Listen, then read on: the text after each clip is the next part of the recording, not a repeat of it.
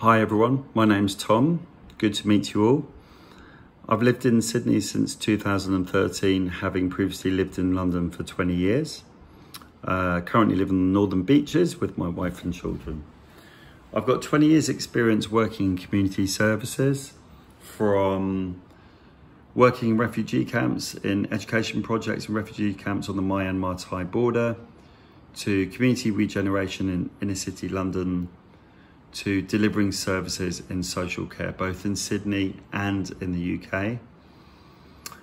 I'm passionate about the journey from institutional care to putting people first, and importantly, understanding how we can really apply and marry that practice to the kind of commercial backdrop and the privatisation within the sector that we're seeing in social care. I'm quite a plan learner. This is my third unit of the MBA, and I'm really enjoying the format and learning style in understanding concepts and learning outcomes prior to that critical analysis and application. Roshan, great to see your video.